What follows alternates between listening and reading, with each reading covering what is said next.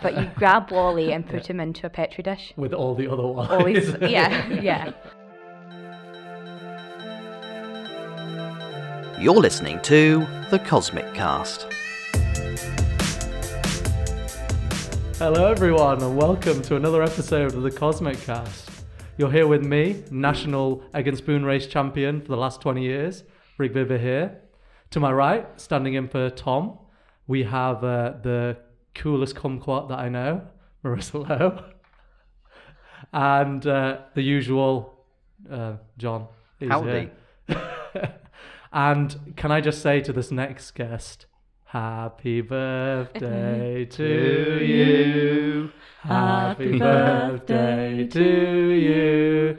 Okay, stop there because we don't want to get copyright infringement. Welcome to Emma Waters. Hello.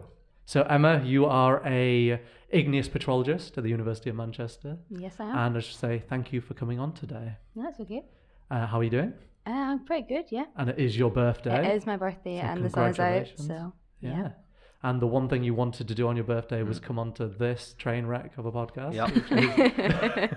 Which is great. So normally what we like to start off with is asking our guests how they actually got into the field that they work in. So you're not from England, you're from Scotland. Yeah. Where did you study in Scotland and what brought you to Manchester? Okay, well, I did an undergraduate bachelor's degree in earth science at the University of Glasgow. And it's a little bit different to a bachelor's in England, mainly because it's 4 years. But other than that, the subject's the same. We just do an extra year to make up for the differences between the Scottish Higher and an A-level. Okay.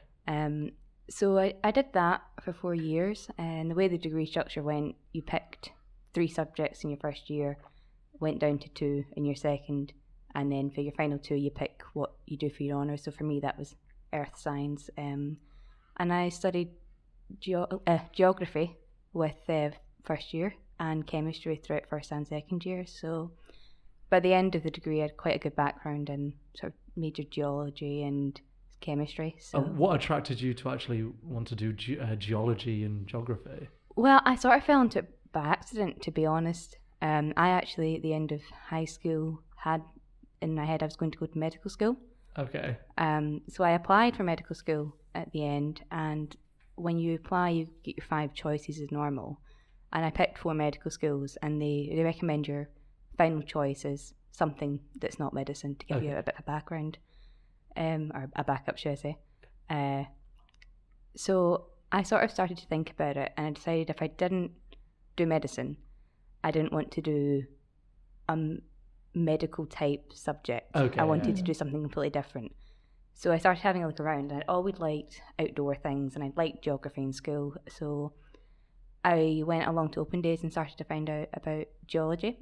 And because I liked physical geography, decided that was more for me. So put it down in the application form, and I didn't get into the medical schools. And after having a think about it and talking to people at the universities, I kind of came to the conclusion that I really fancied the geology. Yeah, so it's a bit of a blessing that you did. Yeah, I mean, I think it totally worked out for me, and that was meant to happen, you know. I'm quite glad that I did, and if I went back and met 17-year-old me applying to university, I'd tell her, you know, just go for the geology. Don't even bother trying with medical school. You'll like it much more. I think I'm quite glad. I don't think I could have been a medical doctor now that I've kind of come out the end of it. So I have something quite similar. So I applied for mostly mechanical engineering, and then geology with planetary science is the only thing I got because I went for something completely different as well. And I'm really glad that that's how it worked out. Yeah. Do they use UCAS at Scottish universities? They do. So it works exactly the same way for us. The only difference, I suppose, is unconditional offers are a lot more common. Oh, okay. So we go to high school for 6 years. Yeah. Between the ages of about 11 to 12 to 17, 18. So when you set your GCSEs, when I was there, we'd set standard grades, which is now changed to national 5s.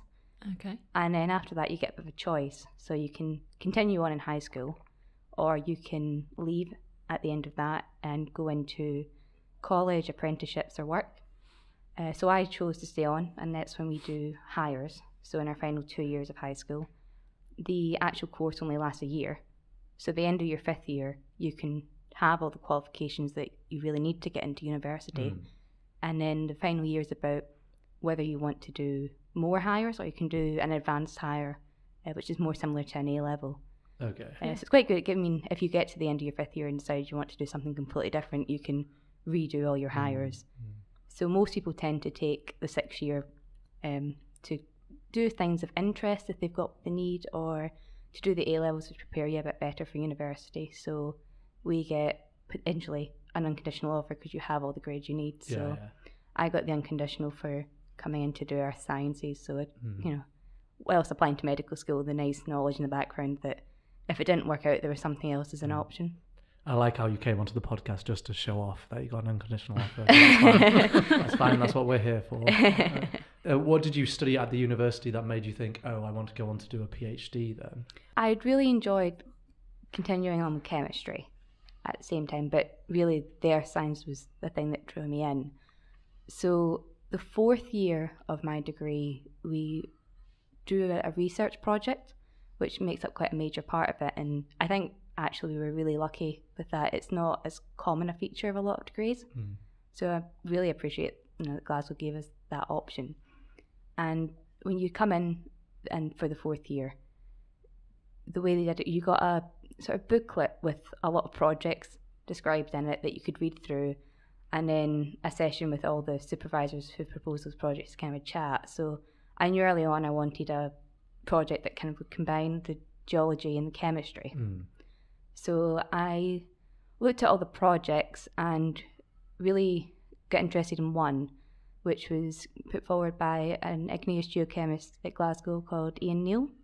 And got talking to him about the project, decided that was the one I wanted to do, put my name down for it and get picked. So throughout the whole of my 4th year, really most of my time was dedicated to that with some courses alongside. So I got to see different techniques, got to use the SEM, I got to go out to CERC, which is the Scottish University's Environmental Research Centre, where they have a lot of geochemical equipment, got to see that, do ICPMS out there, and really started to enjoy it. So maybe by the end of December that year, decided I wanted to keep going, having had that little taste. So I had some really supportive people at Glasgow who helped me with the application when I said that's what I wanted to do, and put it out there, kind of not really expecting to get anything, just coming from bachelor's, but put it out, see what happened, and managed to get some offers out of it. Wow. So yeah. So where else did you apply? So I applied to Edinburgh, Glasgow, Leeds and Cardiff, as well as Manchester, all through NERC DTPs, and ended up getting an offer from Edinburgh and Manchester in the end. So decided this was the place to me. I was going to be a southerner. Okay, wow. Oh yeah, so you so what attracted you about the project here then? So my project's based in Iceland, which was a really big draw. I really liked the idea of going out and getting to work in Iceland. There's options to go and work, in Italy and some people in my group, but I don't do well in the heat. So Iceland was a much better fit for me. Essentially I think. the same climate as Scotland. Yeah, a bit colder. In Scotland, yeah. Oh yeah, definitely. But it was a place that I'd been to once before when I was 13 and maybe not quite appreciated it as much. And now that I had the interest in geology, really wanted to go back. It also gave me a lot of opportunities to look at different geochemical analytical techniques. So to expand really on what I'd learned very briefly in my 4th year project, try and get a bit more of a background in that and give me a bigger range to do more work in the future. So I guess the obvious question now is then, what is your project on? Okay, so the title of it is Halogen Heterogeneity in the Icelandic Mantle Source, which, as a synopsis, is looking at different volcanic zones in Iceland and trying to figure out what the halogen content is of different mantle supports that supply those systems. So I do that through melt inclusions, which are tiny droplets of melt that, as a crystal grows in a magma, get trapped as it grows, and they can then be preserved within that crystal when they're erupted to the surface. So volatile species like the halogens, water, carbon, which when a magma erupts will degas. You can preserve those concentrations in those trapped inclusions. So it's a good way to get a bit of a window.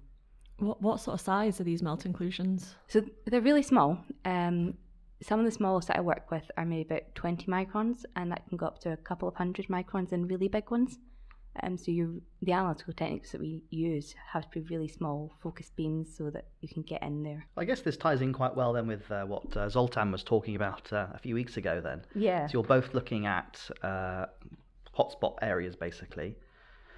So what's so special about the halogens then? Why is it so important to track the Can I halogens ask, through the... I'm a lonely guy who looks at images from a satellite. What is a halogen? So halogens are a group of elements that you would see in the periodic table just before the noble gases, so fluorine, chlorine, bromine and iodine. They're volatile species, so they exist as volcanic gases. So you don't tend to get them preserved in lava flows or anything like that. And they're quite important to know about for a range of reasons. Some of them are volcanic risk. Obviously, these are not so great gases to have in an atmosphere. But other things, they tend to be concentrated in surface reservoirs. So by that I mean the surface crust and seawater. Particularly if you've got sediments that have a lot of organic material, iodine's found quite commonly in life. So if you get matter that's preserved in that organic sediment, you get high concentrations of iodine. That seawater, which has high concentrations of halogens, that can infiltrate crust and cause chemical changes which increase the halogen content of that crust. Which then means when you subduct all that crust that's got organic sediment and water infiltrating it, you have a lot of halogens going in to the mantle, which are a much higher concentration to normal mantle. So really, one of the things my project's looking at is, can we use those halogens to trace that crust that's being subducted into the mantle? I've spent a lot of work recently which suggests you can. What we don't really know is how far down it can go. Halogens, when you take them down, are in minerals and materials that like to break down as you subduct them, so they get released very easily in the shallow mantle. The missing piece then is, can they get deep, really? Can we get them down to the deep mantle where hotspots, for example, might bring them back up to the surface or not? Like these mantle plumes that exactly. form places like Iceland. So we were talking to Zoltan about that because he's been working on similar things. And so I guess from his research, he seems to think that yes, they can somehow go deep enough to get into the mantle plumes. And I assume, has your research found a similar... I think probably too early to say if my research is going to add to that, but I'd say from the field it's very much looking that way. It's just a case of how does it get there in the first place. The nice thing I have working on Iceland compared to maybe other mantle plumes is that you have a mantle plume overlying a mid-ocean ridge. So all of a sudden you've got that extra complexity of a deep mantle plume source in addition to a shallow mid-ocean ridge. So you get to play with deep sources and shallow sources at the same time and potentially mixing between them. The fact that the mid-ocean ridge comes straight across Iceland going all the way through means you can sample pretty much an entire section of mantle as well, just by going across the country. So I assume you actually had to do that then? You had to I did, go out there? I've been out to Iceland twice. Okay, showing off again on the podcast, that's fine. Yeah. So when did you go out to Iceland and what would your day-to-day be while you were out there? So the first time I went out was just before I started my PhD. My supervisor, Margaret Hartley, she sent me an email and said that her and Katie Strait, the postdoc who works on similar things, they were going out for part of the summer and asked if I'd like to tag along on the trip since it was to collect my samples. So I said yes. Yeah. Would have been rude if you said no. Bad first impression. And then Katie and I went back again last summer. When you arrive, you have to take a tent, all your camping equipment, because I said we're going right across Iceland to try and get a range of things. We're maybe only in one area a day or so at a time. And we hired a Toyota Hilux, which is a beast of a car. Yeah. Not a sponsor, by the way. No. No, I don't think I've ever seen a truck quite so big. Threw everything in the back and set off. So if you've ever been to Iceland, there's a main road, Highway 1, which goes right around the country. Okay. And then there's also the interior road, which is only open during the summer. And you can only go on it with a 4x4. Okay. Which was an experience that I'd never seen off-road driving until we got to a large body of water, which you think you can't get across, but no, that's the way Iceland way. You drive through the river. I mean, you said you wanted to do geology because you like the outdoors. Yeah. So it's lucky that you're an outdoorsy person. Yeah. There's always that slight fear that when you go in that you might not quite get out the other side. Yeah. It's a bit of a mild panic. But we never get stuck, thankfully. Margaret and Katie both been out many times before me, so they know what they were doing. Yeah, that's good. So yeah, we would go out, get as far as we could to a potential sample site, pitch up the tent, and then some people were lucky. It was a case of drive along the road, jump out the car, collect the sample. Other times it was leave the car as far as we could get it and walk the rest of the way, collect some sample. So most of it would be travelling a lot of the time. Yeah, there's a lot of driving, just to get to the areas. And that's either areas that other people have been to, so we know there's going to be a sample, or a couple of times we've had a bit of from reading or looking at maps, idea that, well, there could be something here. Why don't we go and take a look? Which I did last year when we went out. I suggested an area to go and see if we could find anything, which we didn't think was going to be very good, but managed to get a sample. So peak of my PhD was getting that right, but there you go. Yeah, just 2 more years ago. It's fine. How do you choose your samples then? Because if you told me to go to Iceland and bring back some rocks, I'd just be wandering around picking up the pretty looking ones. How do you choose your ones? You would have gone to that shop first of all, the frozen goods shop rather than...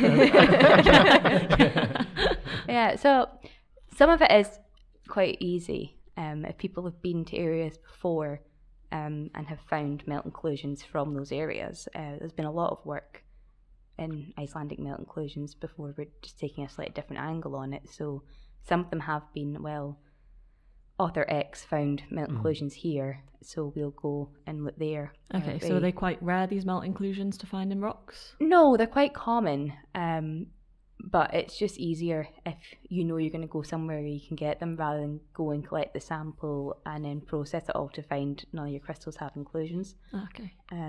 And we have a couple of collaborators at the University of Iceland as well that we've worked with over the years, so sometimes they have just in their notebook actual grid point references of I went here and found something. The other ones that I found were more having a look at just a geological map and knowing the units we had to go. So we sample subglacial lava flows, basically because it means when you erupt, your lava comes straight up under an ice cap, which means any melt inclusions that you've got in there are quenched rapidly, so they become a glass. If you don't have that and they can cool down slowly, you can start to crystallize minerals inside those inclusions, which then means there's an extra step in having to analyze them of making them a glass. So heating them up and hand quenching them yourself to make everything a melt again. So it saves a lot of time. So just by looking at the map and finding those units, it gives you an idea of, well, there could be something in here, but it's possibly someone's just not gone and had a look. So why don't we spend a day where we drive out, have a look around, see what we can find, and then if we get something, great, and if we don't, well, carry on. So how much was your camping locations dictated by the location of hydrothermal springs? It's a question he asks everyone. Well, I mean, my main memory of going to Iceland in the past is just sitting in hot rivers and being very pleasant in the evenings. Well, the first time we went out, we ended up in the north of Iceland for a bit. So there was one campsite we stayed at, which is near the Grey Lagoon.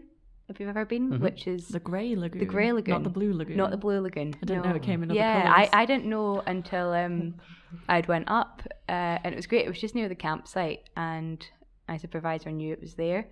So we went along, and it's mostly locals. Very similar idea to the Blue Lagoon, but not quite as busy.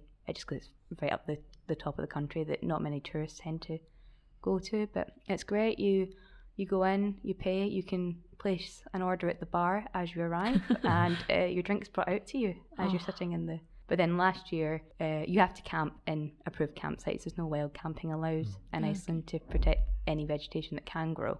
So we'd stay just in campsites that were convenient to the sample areas we're going to, or meant we didn't have to drive for hours. What I hadn't realised on that side of the country that we went to, all of the showers were coin operated if you want hot water. And I took a credit card. So there was a great shower had in the youth hostel back in Reykjavik when we got back. I stayed there for a good hour. That's why they call you Smelly Emma. Yeah. So how long did you spend out in Iceland when you were on the trip? The first time I was out for 12 days. Okay. So it's fairly quick turnaround. Yeah, you don't tend to stay out for too long. And you're working every day, so you don't really get a day off. But then a lot of that's spent driving and travelling. The second time I was out for 10 days as well. So how many samples do you get within that time? So typically one a day, unless there's a couple that are quite close together.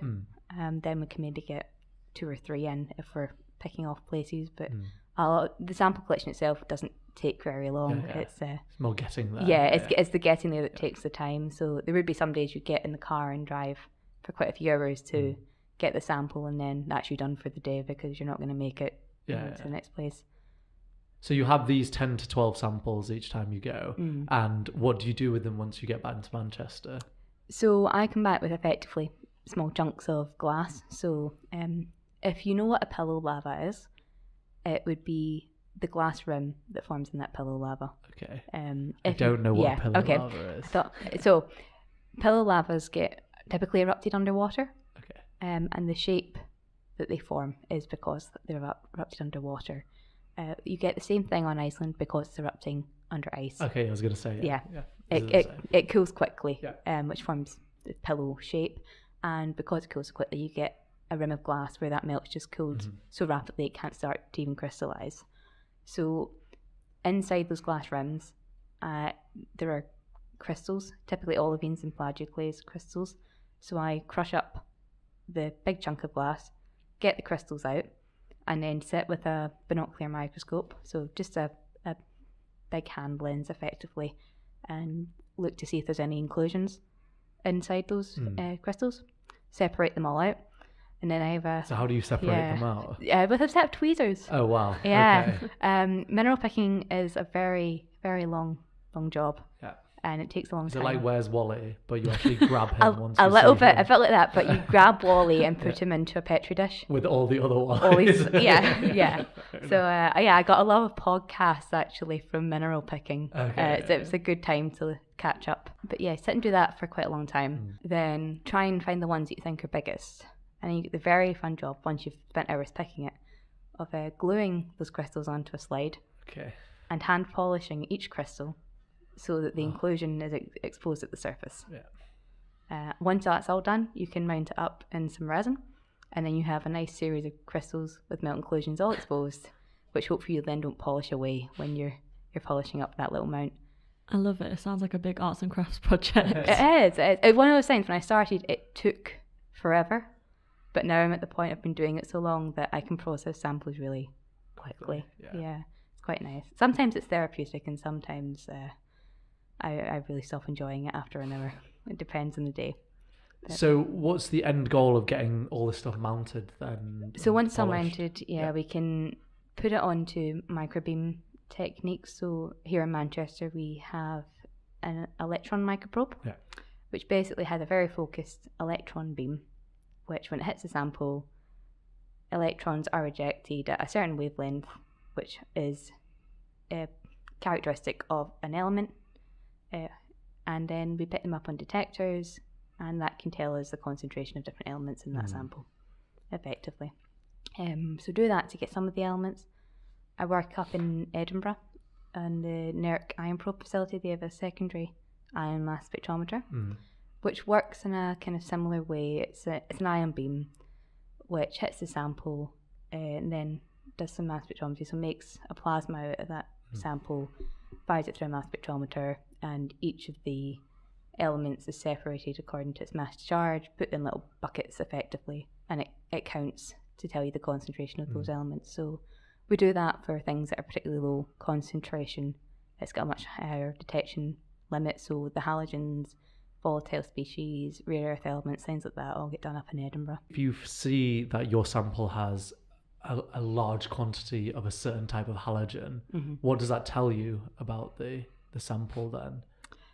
So it might not tell us anything specific about that sample.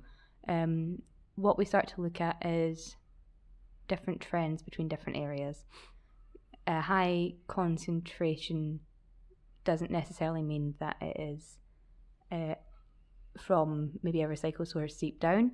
Those could come from a slightly different area. What we're interested in is ratios with things. Okay. So when you crystallize magma, that can change the chemistry of it, and it's all to do whether elements are compatible or incompatible within elements. So if you are an olivine and you're crystallizing in a magma chamber, the elements that you really like are magnesium and iron. So you're going to start taking magnesium and iron out of that melt.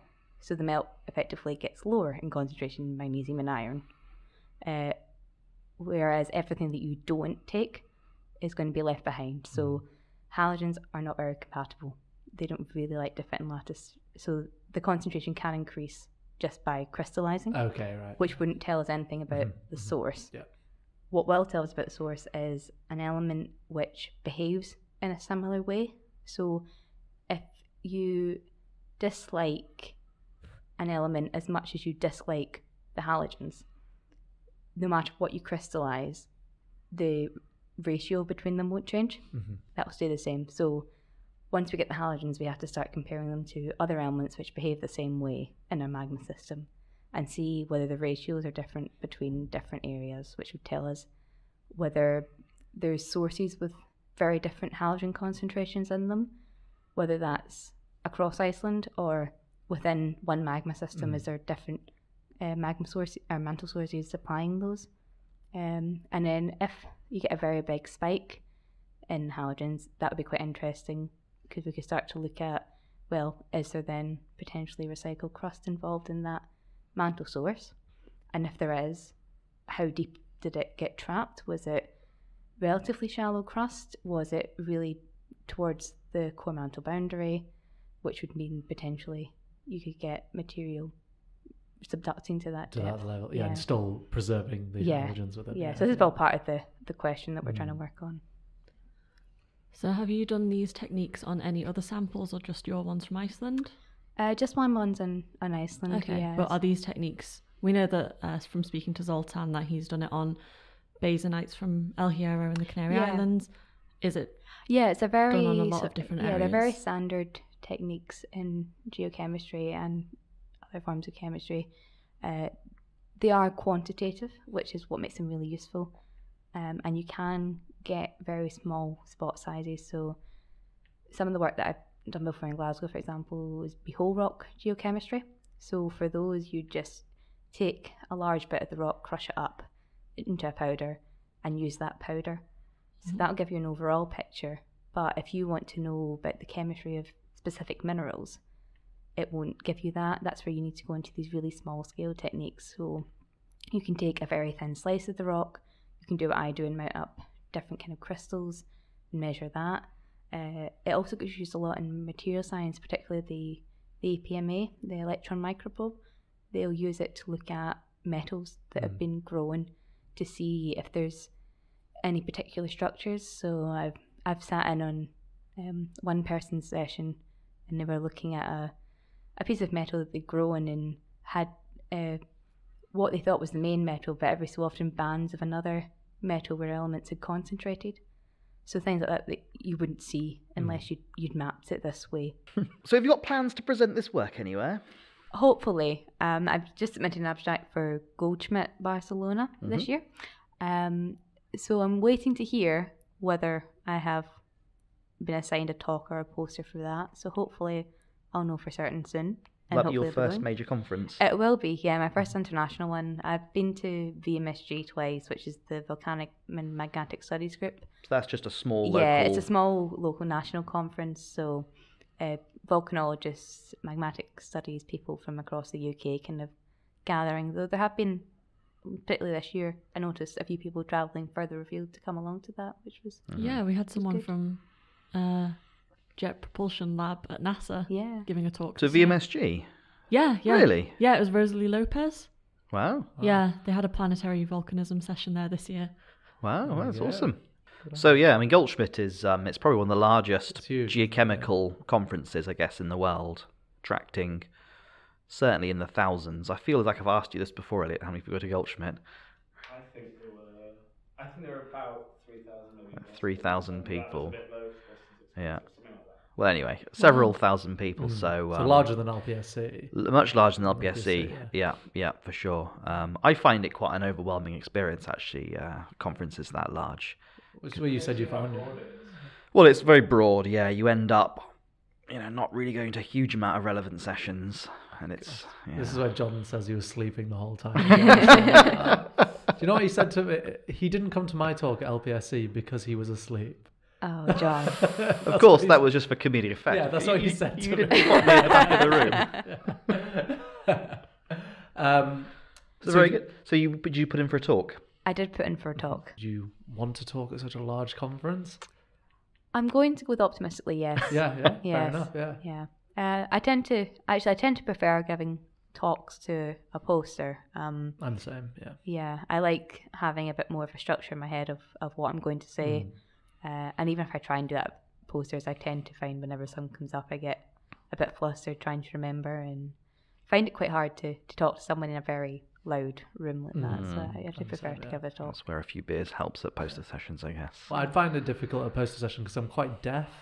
That's why it's talks. Genuinely? Yeah. So when I'm at a poster session, I find it really hard to hear what people are saying. And I often do the 3 head nod rule of just like going, yes, and nodding my head 3 times. And then if they're still saying something, I don't know whether they've asked me a different question or not. Do you just keep nodding? So, keep nodding. Yeah. That must be a sight to behold. Yeah. Well, thank you very much, Emma, for coming to talk to us about your research. That was welcome. some very interesting stuff. One last question that we try and ask people on a regular basis is... just random people in the street? Random people on the street, yeah. Okay. If you see someone shouting this question at you as you're getting on the bus, it's probably John. Yeah.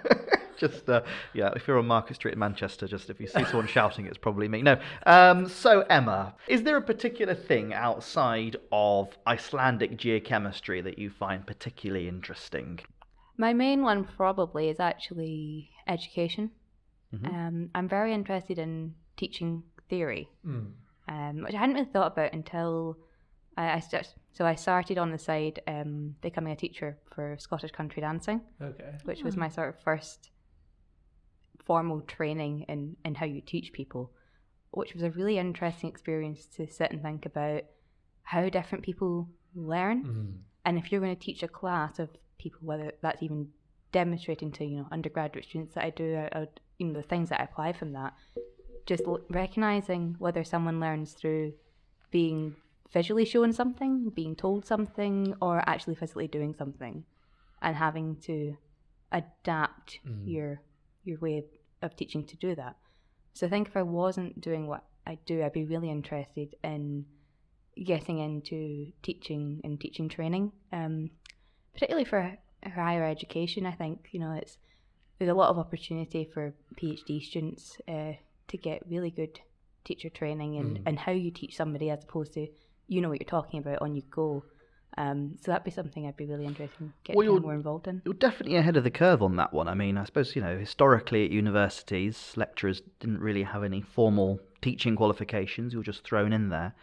But it's becoming more and more of an important thing that at least some training is imparted. And we've got things like the Teaching Excellence Framework, where some of the teaching is a bit more quantified and stuff. So I think universities are definitely moving in that direction. That's a really interesting point. Definitely ahead of the curve there. You were teaching pensioners geochemistry or petrology, weren't you, a few weeks ago? Yes, I was. How did you get involved with teaching pensioners petrology? So it started off actually with teaching teenagers petrology. Okay. They just aged very quickly. Yeah. All those cigarettes. So I was contacted by someone in the school who does a lot of work with high schools trying to get students involved in geology, because a lot of, particularly in Scotland when I was there was a lot of students who would go to university having no idea what geology is. Yeah. It's not offered as a subject. Yeah. Whereas, although it's in low numbers, there are some A levels that I don't know about the rest of the UK, but from what I've seen being in Manchester, there's at least some in England that are still teaching it. So it was a bit of an idea to get some A level students in who were doing geology to try and show them what it would be like if they continued that at university. Yeah.